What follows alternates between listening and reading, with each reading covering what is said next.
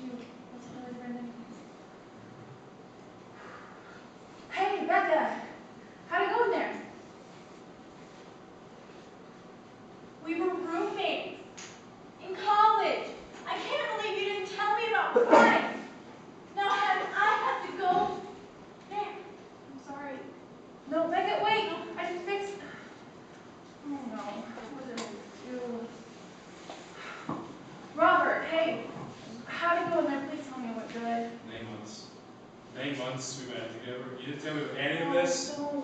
Remember, every time I asked you where you were on Sunday, you just said you were at the store or something. But now I have to go all the way over there because you didn't tell me.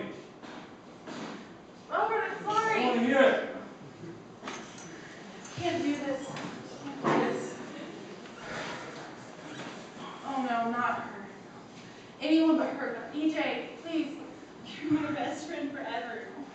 We had all those slumber parties, every broken heart. I cried to you. You felt my pain when my parents got divorced. You knew every heartache that I went through and all the struggles that I had. Sorry. How could you never tell me? How could you just never take the time? Our whole lives we spent together.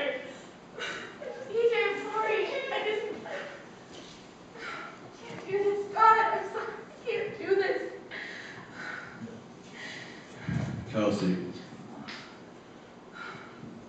Okay. It's okay. God, okay. Here's the deal. See, I was baptized when I was 13. That means I'm saved, right? So, I mean, I went to church every Sunday. I don't curse. I don't drink. I don't have sex. I even dress like a Christian. God, you know I love you. Please, just let me into heaven, please. Depart from me, What? Why? for I was hungry and thirsty, and you gave me nothing to eat or drink.